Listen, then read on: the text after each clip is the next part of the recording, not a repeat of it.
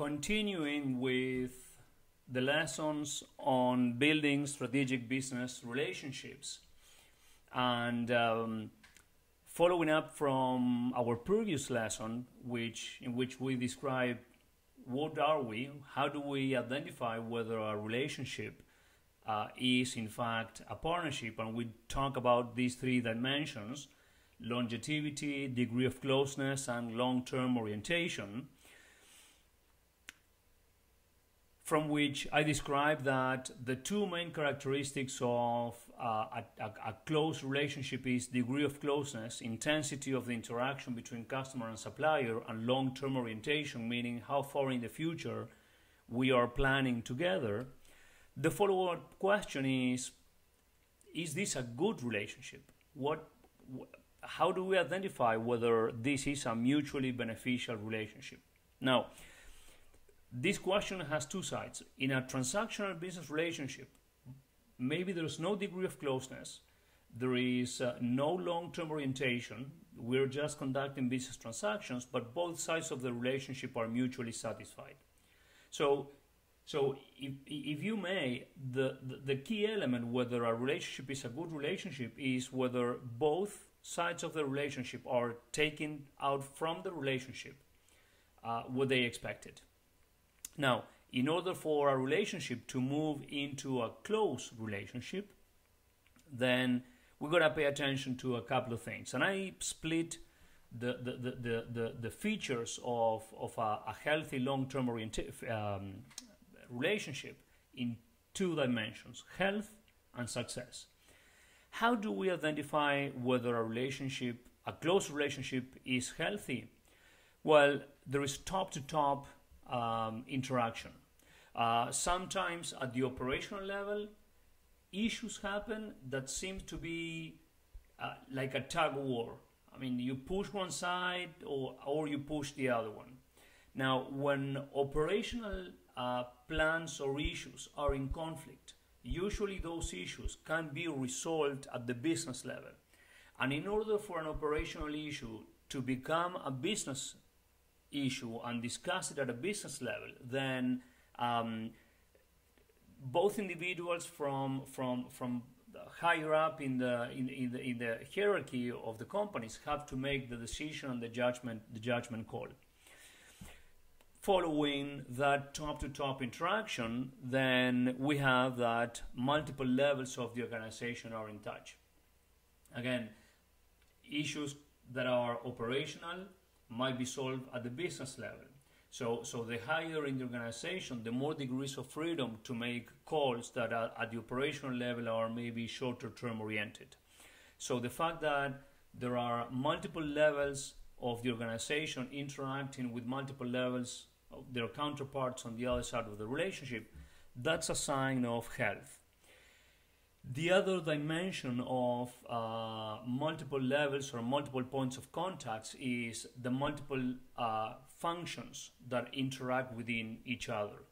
Because given that the manufacturing person on the supplier side and the manufacturing person on the customer side, given that they both live in the same world, they have the same type of problems, they will be able to understand each other and to communicate their problems and understand what each one can do for the other one faster than the manufacturing person from one side talking to the salesperson of the same side of the relationship or the finance person of the same side of the relationship.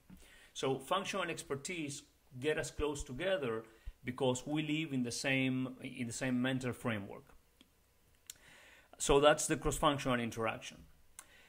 The other element of health, from my point of view, is the ability to split.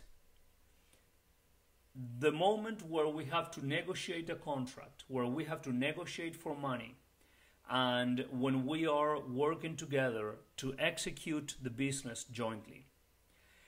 If price negotiation is present at every single moment in time, then it's going to be very hard for the operational people to be able to do what is best for the joint effort. So we addressed already mutuality, but again, having mutuality is the ability to think from the point of view of the other side of the relationship, and again, the fact that both individuals from the same functional area, manufacturing, logistics, IT, finance, compliance, you name it. The fact that they live in similar worlds, that they have the same terminology, they understand the same, they work on the same time frame, that helps them communicate better. The other element is ambidexterity. Ambidexterity, technically speaking, means the ability to write with both hands at the same time, and some people can do that. Ambidexterity in business means that you have the ability to think in the short term and the long term kind of at the same time. Probably it's not exactly at the same time, but it means that you can think about the decisions that you have to make that have short-term implications and those that have longer-term implications. The next element is to bring objectivity to problem solving or to negotiation. And objectivity is brought into a negotiation when we speak scientifically, when we speak with metrics, when we speak with data. It's not my opinion. It's data that is speaking by itself. And the last element is trust. And the other side of the coin of trust is commitment. So the more trust you expect, the more commitment you have to show to that relationship. And we have a lesson about trust and commitment. So this is regarding health. The other element that I think is important to have in mind is, what is success? And success means that we are satisfied, whatever that means. It's subjective.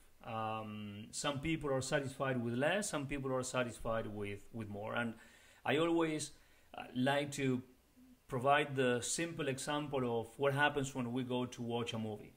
A friend of ours tells us, oh man, that movie is awesome. It's fantastic, it's super good filming, super good script, and so on and so forth. And all that person is doing is raising our expectations. Now, we might go into the movie theater expecting to see a fantastic movie. The movie is okay, so our experience is below our expectations, so we are not satisfied. Now, if that person tells us, well, the movie is okay, it's good to spend the time, it's just okay, and we believe that the movie is, yeah, it's okay and some more, then we're going to be really satisfied. So satisfaction is a subjective. So it's hard to articulate. What does it mean? What do I expect from a relationship? And if I cannot articulate my expectations, I won't be able to communicate those expectations. And if I cannot communicate those expectations, then the other side of the relationship will not have a chance to help me achieve those expectations. So the key element to this sequence of satisfaction, expectations, and communications is actually the ability to articulate. So I need to be able to put in writing, what do I expect from the other side of the relationship, and put a metric associated with it so we can measure whether we achieved what I expected before we began this. Until I am not able to do that, I'm not able to share those expectations. And if I don't have a metric, then we won't be able to measure success, measure satisfaction. Ultimately, in a healthy business-to-business relationship, the key is, what can you do to help me achieve higher degrees of profitability, and how can I help you achieve higher degrees of profitability? Objectives could be different. It doesn't mean that the objectives, the expectations should be the same. They should not be in conflict. If they're in conflict, then it's going to be hard for me to help you achieve something that at the same time hurts me. But if it doesn't hurt me, then I'm super open to help you. And the opposite is true. Now, when objectives are conflicting, then a discussion can happen, and we just establish the level of satisfaction for both. So again, ultimately, the goal is what can a supplier do to help a customer achieve the customer's expectations, and vice versa. What can the customer do for the supplier to achieve the supplier's expectations? That's why my mentor likes to say that the key chains in the supply chain are built by the customer relationship management and the supplier relationship management efforts of both companies. If you have any questions, then just write it below or contact me to follow up on this discussion.